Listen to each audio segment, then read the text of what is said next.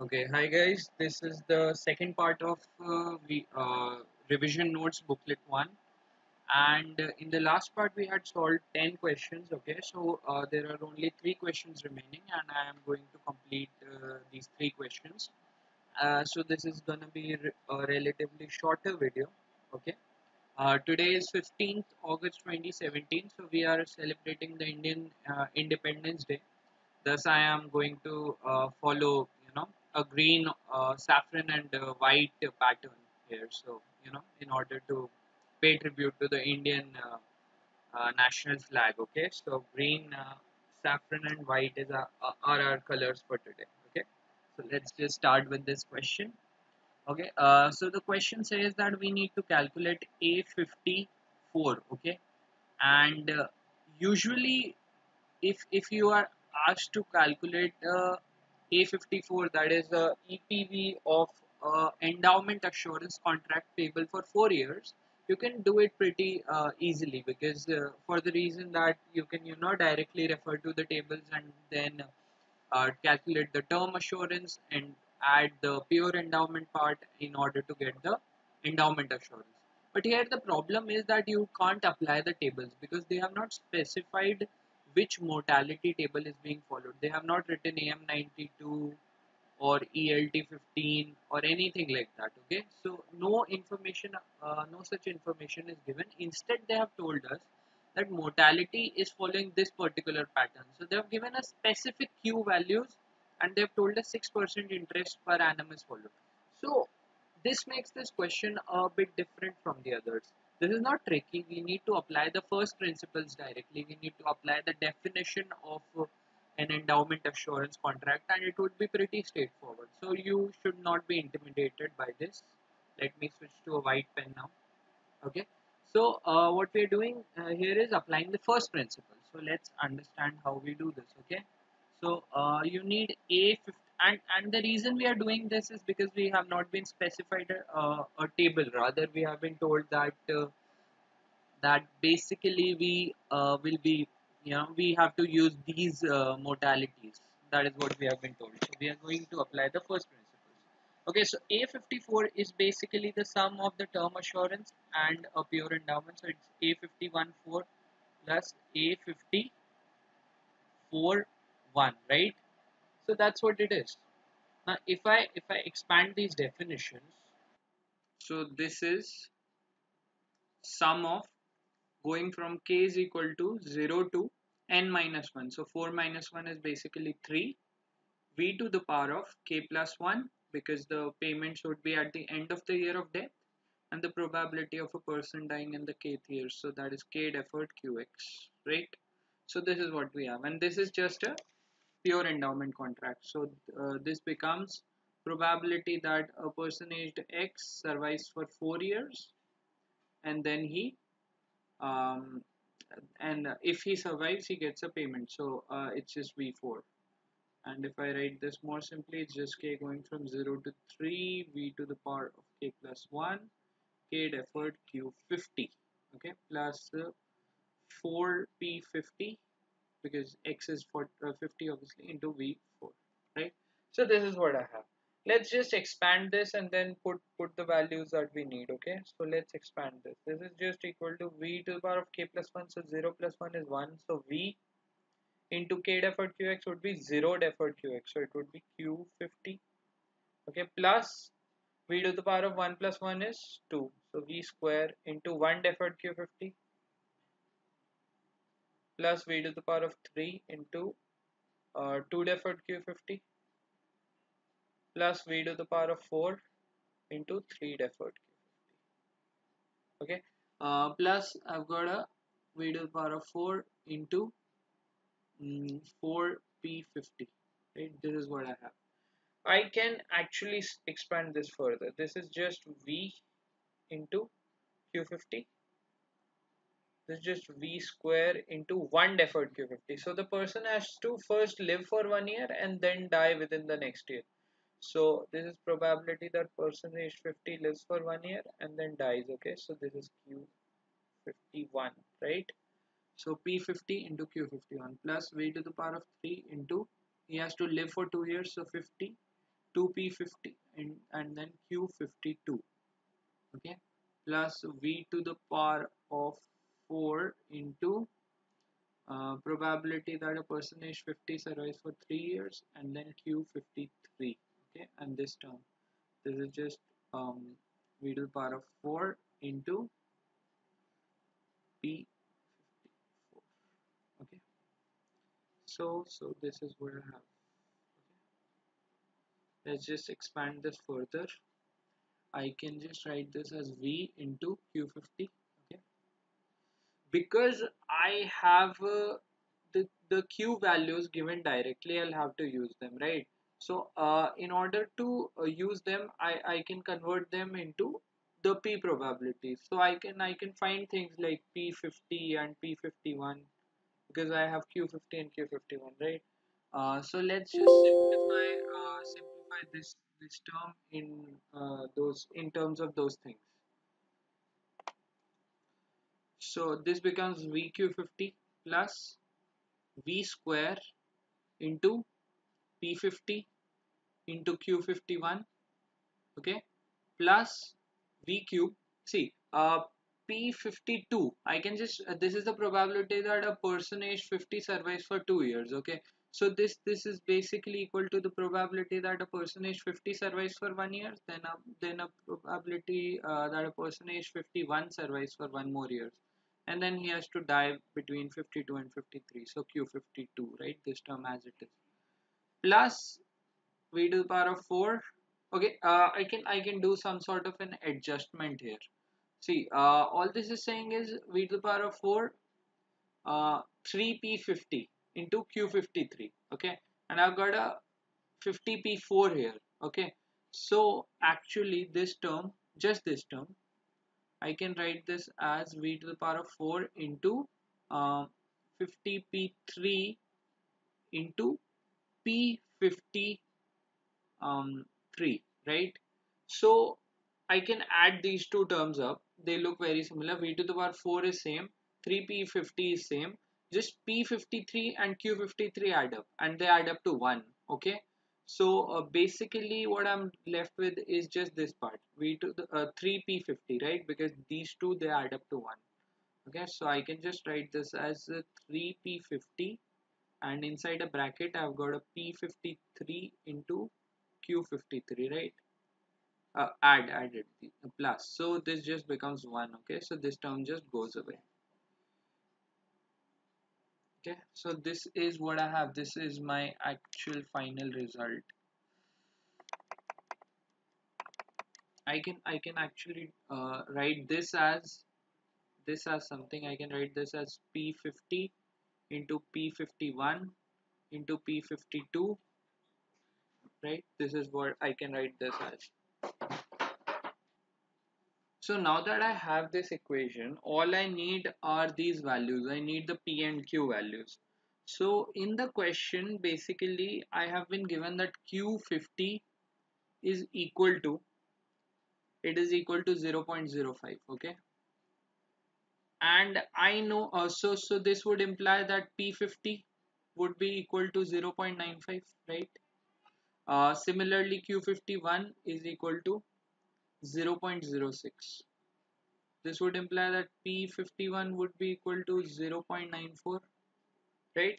So these are a few things that I know, okay. Now next thing I need is Q52. So Q52 is basically equal to 1.1 into Q51. So this is equal to 1.1 into 0.06. So this just becomes 0.066, right? And this implies that P52 is equal to 1 minus 0.066, that is just 0.934, okay. So these are the things that I have. Now all I need to do is actually just take interest rate equal to 6%, which is given in the question, and put everything into this equation and just solve, okay. So that's all I need to do now. Let's just do that, okay. Let's just get this over with, okay. So what I had here was, let's see, what do I have? V, okay, so that's just 1.06 to the power of minus 1, okay, into Q50, so that's just 0.05 plus I've got a V square, so that's 1.06 to the power of minus 2 into probability that the person age 50 survives, so it's P50, so it's 0.95 into, then he dies in the next year, so it's Q51, 0.06, okay, plus obviously 1.06 to the power of minus 3 survives in the first year, 0.95, survives in the second year, 0.94, and then dies in the third year, so 0.066, okay. So this is what I have, plus 1.06 to the power of minus 4 into 0.95 into 0.94 into 0.934, right? That those are the three terms we have. See, we got P50, P51, P52. Okay, so this is my final answer, and if you solve this, you will get 0.80804. Okay, so that is your final answer. That's how you do such questions. Okay, so that's our answer. Okay, I forgot to mention a small thing here. It is pretty straightforward, but let's just see it. Okay. In the question, they've just written that Q51 plus T is equal to 1.1 into Q50 plus T. Okay. So, in order to find this relationship here, which I gave you directly instead of showing you this, we just put t is equal to 1. Okay, if you put t is equal to 1, you get 2 q52 is equal to 1.1 times q51, right? So that is how you can actually get this relationship. Q52 is equal to 1.1 times, and this is the value of q51. Okay, so that's how you do it actually. Okay, so this is your next question. Okay, question number 12, and this is pretty small 3 mark question. Okay, let's just do this. It says that derive to the nearest integer the median of the complete future lifetime of a person aged 30 exact who is subject to the force of mortality shown below. Okay, so they have given us slab wise force of mortality, that is the person is aged 30 plus t. Okay, so when t is equal t is going from 0 to okay, so when t goes from 0 to 10, that is when he is aged between 30 to 40. Basically his mortality follows this pattern, that is mu is equal to 0.01 constant throughout this term. When his mortality goes from 40 to 50, it's 0.02, and when it goes from when beyond 50 years of age, his mortality basically follows this 0.03. Mu is the value that's the value of mu, and they want us to calculate the median. Okay, so basically median, the formula for median is, it is basically when it is the central positional average. Okay, it is a central positional average, that is half of the values are less than the median and half of the values are greater than the median. So basically median will lie at the point when probability that x is x, this is a small x is less than equal to capital X is equal to 0.5. Okay, so when the probability that x is less than equal to x is equal to 0.5, that's your median. Okay, so this is the if I talk about in terms of mortality, it's just saying that the probability that a person aged maybe x dies by the time he's t, that is less than, it is a less than probability, right? So TQX is basically equal to 0.5, right? If I write this can be written as probability that TX is less than equal to T, right? This is how you can write it in random variable terms, because TX is the exact future lifetime and it is equal to 0.5. So if I write this in terms of the Q notation, this says that TQX is equal to 0.5. And if TQX is equal to 0.5, that would mean that TPX is also equal to 0.5, right? They both add up to 1. So if one is 0.5, the other would be 0.5. And now I can just apply the formula for TPX directly.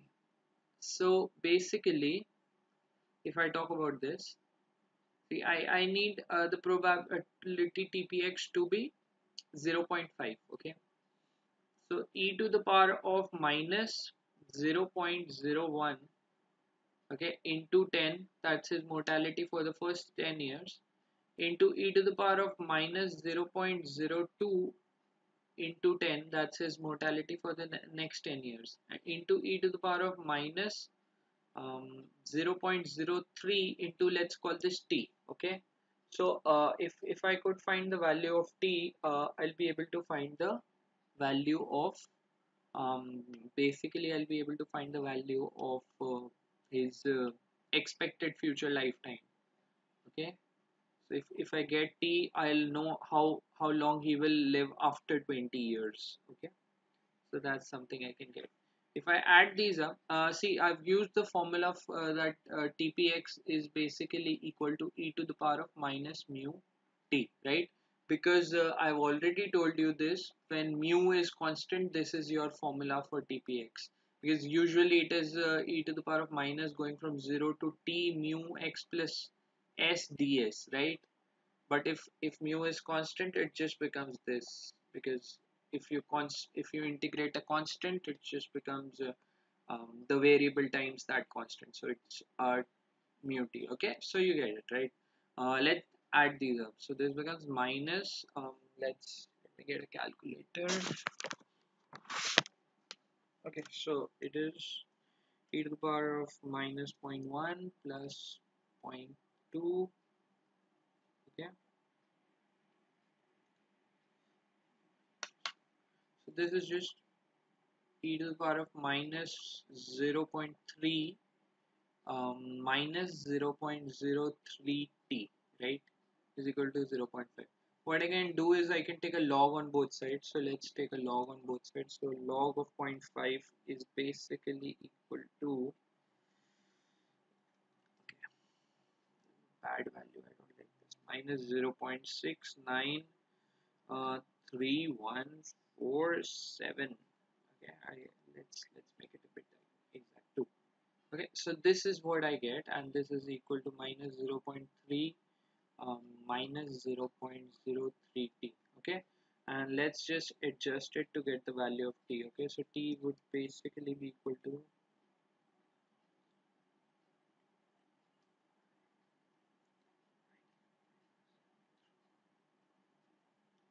so t is coming out to be 13.1110.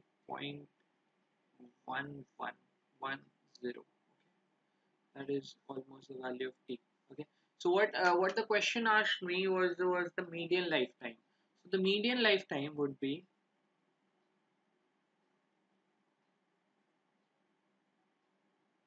first 10 years at the first mortality plus 10 more years at mu is equal to 0.02 plus t years, that is 13.10.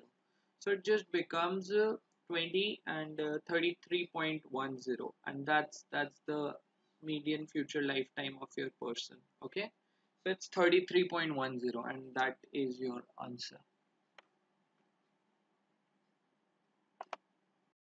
Okay, so this is the last question of your booklet 1 of the revision notes, and this is a pretty straightforward question. I am sure you won't find any difficulty with this.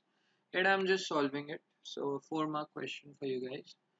A whole life assurance policy. So there is a whole life assurance policy that provides a benefit of 1 lakh that is payable immediately on death of a person. So we'll be using a immediate notation. Okay, of a male life who is age 45 right now. Okay, so a 45 this would be the EPV. Okay. Calculate showing all your workings, the expected present value of this policy and the variance of the value of this policy. Perfect. Okay. So these are the two things that I need. Okay. So in color saffron, EPV is basically equal to A continuous 45 into the amount. Amount would be 1 lakh. Okay. Or whatever you call it. It's 10, 100,000. Okay. So that's the amount. Okay. And this would be A45. I need this value, right? So I can write this as A45 into using the acceleration formula. I can write this as A45 into 1.04 to the power of 0.5. Okay, I had discussed this formula when I was discussing the chapter on assurance functions. So actually you can accelerate it using this formula. The interest rate 1 plus the interest rate to the power of 0.5. So this is just ax immediate is equal to ax into 1 plus I to the power of 0.5. Okay, so you can always use these formulas. There were a lot of other ways of adjusting this, but I already told you this is the way we use in the exams. Okay, into this 100,000. Okay, now all I need is this value from the tables. Let's check it. Let's find it out. It is always check this. This is ultimate mortality and not select. Okay, so I just verified it is ultimate mortality. Now let's just find this A45. This is 0.27605. 0.27605. Okay, into 1.04 to the power of 0.5 into 100,000. Okay, let's just 0.27605 into 1.04 to the power of zero point 0.5 into 100,000. So this becomes 28,000. Verify the answer from your answers. I do not have this part of the revision notes answers. Okay, I've got old revision notes and question number 13 is not in them. Okay, I'm just doing it for you guys. So you can just check your answer from the revision notes, whatever is given there. I'm not sure this one is correct, but it should be. It should be. Okay, next thing I need is the variance. Okay, variance would be 100,000 squared up into 2a continuous x 45 minus a immediate x to the power of square. Okay, so this is what I have. Let's just do it. Okay, so for your information, we know something. We know that a immediate x, basically this thing is equal to ax into 1 plus I to the power of 0.5.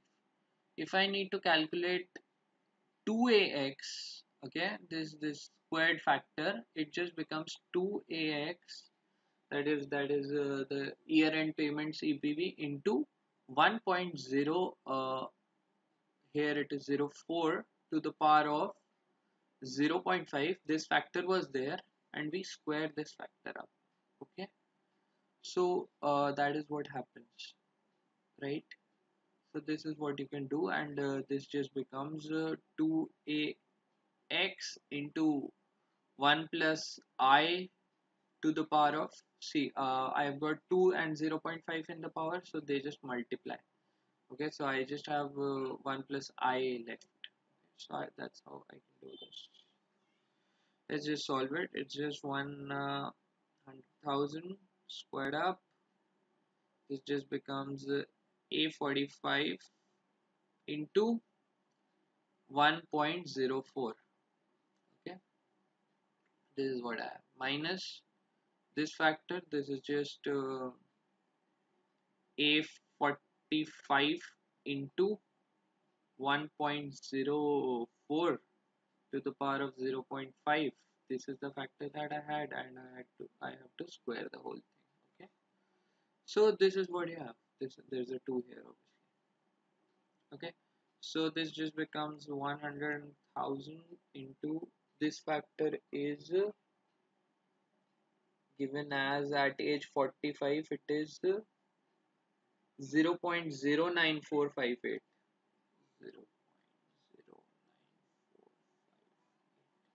This is 1.04, plain and simple. This was given as 0.27605, and this is 1.04 to the power of 0.5, and this thing is square. Okay, so this is what you have, and let's calculate the final answer. 5 zeros into 0.09458 into 1.04 minus 0.27605.